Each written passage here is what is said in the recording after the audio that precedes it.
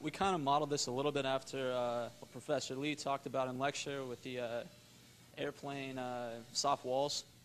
So it's user control up to a point. When it's about to hit something, then it'll auto turn. Let's see if we can look at that. As you can see, Travis has his gestures down pretty pat right now.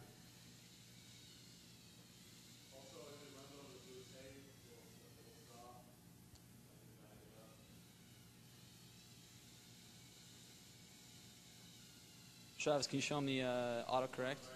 Yeah, he's going right at it and it's turning away.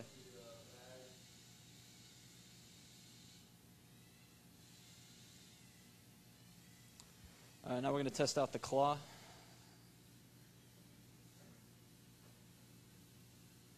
Takes a pretty fine amount of control, which could be something in the future that, if we were to keep working on this, maybe to, yeah, nice job.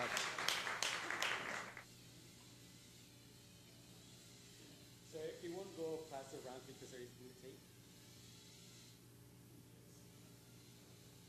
We would have made the ramp. Yeah.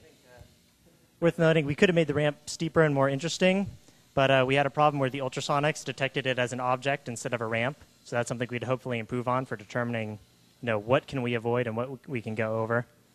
That's all I had to say, though. Interested to know what you think.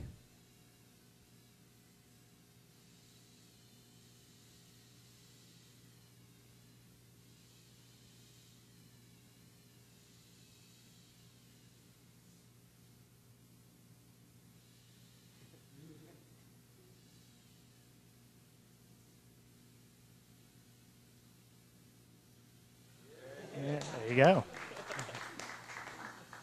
His first time using it.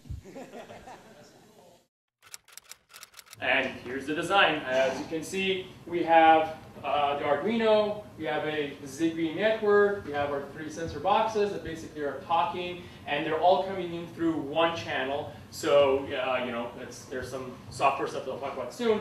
And then on this side, we have a Wi-Fi network, we have the Arduino talking to a computer, and then that computer talking to the thermostat. There's a reason why we didn't go directly, and when we get to that, we'll talk about that further.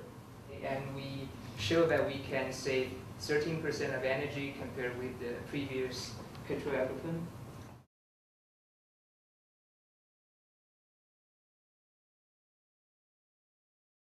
So we can see that up here we have the control stuff. We know it's occupied. The fan is currently on. Both compressors are on.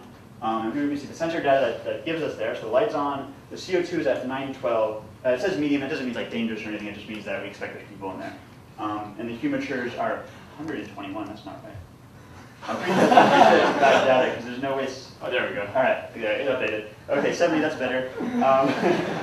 72 in one area and 70.8 in the other. So we can see that there's actually a big difference in the temperatures even in the same room.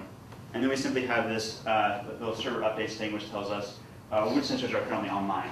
So it tells us if one goes off. There's two buttons. One says breath test, one says sobriety test that Nate just talked about. So we'll do the breath test. And now it says breathe into breathalyzer. So first I'll do, if there's no breath, it waits 5 seconds, and then it says no alcohol detected or device timeout if you have consumed alcohol. Please try again. So if we try it again, we'll go back to the main screen and hit breath test. And I put a drop of alcohol in here. Hopefully that's enough. So now it says analyzing. And basically what it's doing is it's waiting for the signal to plateau and kind of stabilize. And once it does that, it says done. Blood alcohol content 0.04.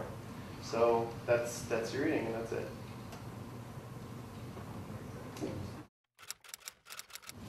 As you can see, you have the low-level autopilot here, XP. There's a GPS partial module. The original GPS used to sit on top, but it was lost during a crash. Solder pads were ripped out, so we're using a backup for now. But of course, we can't get a GPS lock here, so that's the moot point. So as you can see, the control surfaces, well, the natural mode of the plane is to stabilize to level flight. So you have the elevator compensating for pitch angle, and then as well as the rudder for yaw.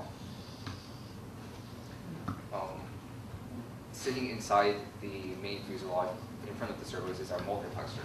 What it does is, if I flip the channel 5 switch here, I can go back to manual control. So the plan is to get the plane to fly the plane under manual control into a sufficiently high altitude, then we can turn on the autopilot and see how it stabilizes. And so landings and takeoffs are manually controlled for safety reasons. And so on the plane again, you have autopilot. And the XB is reporting basically the orientation angles back to the ground station. We actually have the data stream from the crash. It's very interesting. You can see a 30-degree pitch downwards in these last rows. Yeah.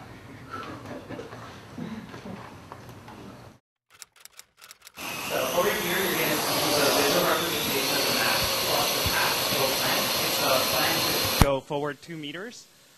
Usually it'll crash into constants, but hopefully it won't. So as you can see, this is constants. As you can see, it messed up, but it'll turn, drifted a little bit. Oh no. Oh, it's going to hit the projector? Oh no, it's fine. It's fine, okay. So this is the path it planned. And then it will go forward and land. Okay. So as you can see, it drifted quite a bit, and our control was a little bit off as it moved towards constants. But as you can see, it sort of followed the path it originally planned here. It detected constants as a wall in the map. It detected Lily, I think, here. I think that might be, yeah, that's Lily. Yeah, this is Lily, and this is the other wall behind it. This is the wall, the people there. And this is the big space it sees over here. And that's because the range of the rangefinders is only 3 meters, so it's not able to see the other wall at the end. I think so. He didn't like the smell of smoke. And he changed the numbers. And we can go back the previous one. Stop.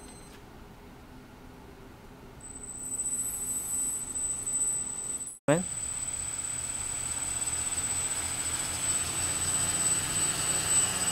Wow.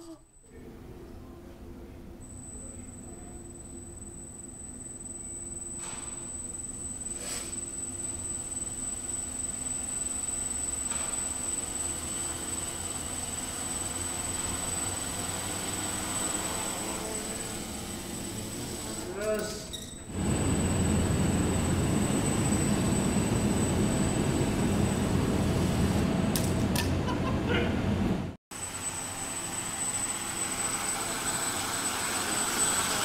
Wow. It's spinning too much. The yaw is becoming an issue now. So there's a black dot. If you guys can see, it's kind of moving around. That's where it thinks the position of the quadrotor is. And then there's also, it's hard to see, there's 5 red dots. They're really hard to see. It's very faint.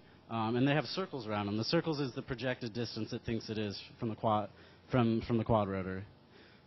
So, oh, and if it turns, so normally the circles are blue. If they're red, that means it's gone, the distance is bad and it's like too high. Like it's like physically can't be that. So you can see one of the beacons is pretty bad. When it's in the air, it's much better because they're at the same height roughly, so it's much better. You get a much better path. So we'll try running it and see. You can't see it. There's supposed to be a green line that's connecting it to where it's supposed to go. It's really hard to see. Oh, as you can see, yeah, now it's spiking a bunch. So if it gets close enough, or if it sees a QR code, it'll land. Oh, yeah. So the QR code on the ground is where it's trying to go. And now, yeah, so